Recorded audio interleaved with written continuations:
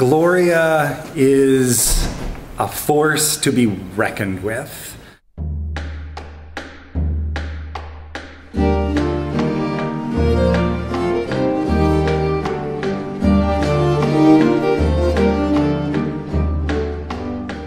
She has been a director with us for, I think, almost 20 years. My first audition for Gloria was probably about 20 years ago. Gloria gave me my start back in 1991. She cast me in my very first show. I was absolutely petrified. That was my first audition. I sang this horrendous song, or horrendous version of a song from Oklahoma.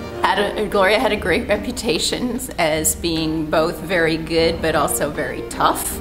And there were hordes of people at this audition, and I thought, what am I doing here? Whatever she saw, she found a place for me.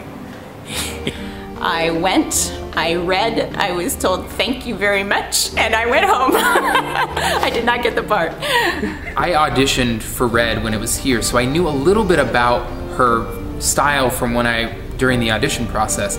Gloria is kind of the perfect example of why the Elton Street Players were able to become Next Stop. She always held herself and everyone else around her to a professional standard, even when we were a community theater. I've worked with her as a designer and a builder, and I've worked with her as an actor, and in each time her attention to detail is just so exquisite. She is knowledgeable about every aspect of theater. So I think Gloria does a couple of things to elicit top-notch performances from her actors. One of those is that she is directly honest with them. She cuts straight to the chase, which is nice. If she doesn't like the way you're doing something, she will tell you that directly, give you some suggestions on how to improve it. I also think she's very good at pointing out when something works. There are a lot of directors who can only give notes when something is bad. I think she is equally good at giving notes when there's something that is wrong and when there's something that is working as well. So you always know where you stand with her and with the vision of the show, which is nice. I've done a lot of community theater in the area, and you often have 8 to 10 weeks of rehearsal. For a professional performance like this, you only have 5 weeks of rehearsal. Gloria is a director that makes everyone learn their lines before they start rehearsal and has no problem calling people on any of the bad habits that they have, or anytime they give anything less than 100% to a rehearsal, let alone a performance. Some directors will, if you do something that's not really great, or you come in and you're not prepared for rehearsal, they'll find a way to be really nice about it in such a way that you may not even realize you did anything wrong. But the thing that's great about Gloria is that, or one of the things that's great about Gloria is that you know when you did something wrong. You don't really beat around the bush when you're rehearsing. You just get right to the point and you're able to move quickly through the material. I would rather, if you don't know your line, use your script for right now.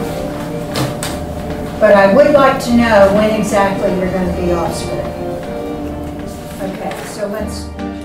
The team works really well together in part because Gloria selects people that she feels confident about. The level of trust that she has in the people that she selects flows into the entire rehearsal and performance process. There is a great sense of camaraderie and also helping each other out. Part of the reason I think is that we're familiar with each other. A lot of us have worked together before. I have done a number of shows with Todd Huse when this theater was Elton Street Players. He and I have a rapport, which is really nice and feels immediately comfortable. You can go right back into it.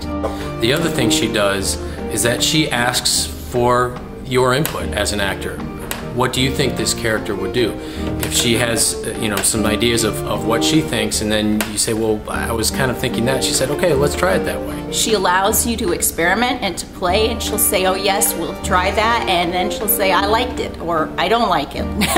And so you have freedom, but you also have structure. It's really nice.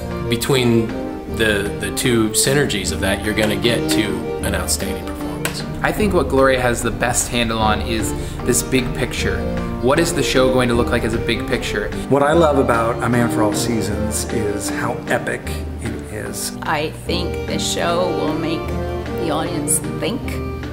What does it mean to stand up for your beliefs or your faith, or to be true to yourself? And what are you willing to sacrifice to do that? A lot of what this play is about is the negative side effects that being a hero can have on people that love you. Here we're putting everyone right up close to the king and Sir Thomas More and making these big ideas and this big, grandiose, beautiful setting right next to the audience. And I think it's something you don't get anywhere else. I'm very excited to be a part of this.